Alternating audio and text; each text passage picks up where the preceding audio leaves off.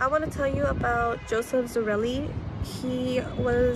When he was 4 years old, he was found in a box in the woods, and for 65 years he was known as America's unknown child because nobody knew who he was. They were never able to identify his body, or they couldn't track the box. He was wrapped in a blanket. They couldn't track that down either.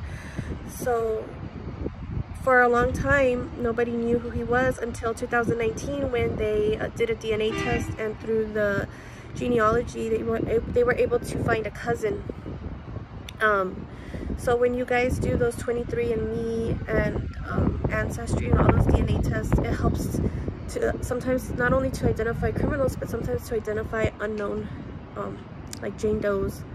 So yeah, they were able to find a cousin, and then through that cousin they were able to find out more information, and they found the parents. So they were able to finally give him his name back. So yeah, like if you ever do those DNA tests, you should upload them. I think it's called GED match, GED match, I think. You can just give permission to share.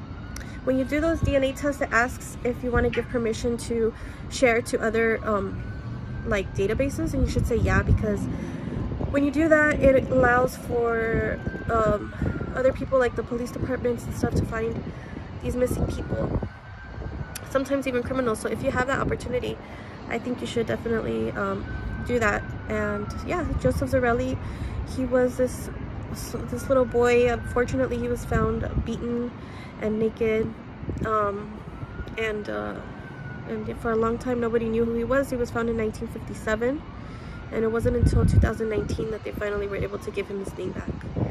So yeah, that's his story.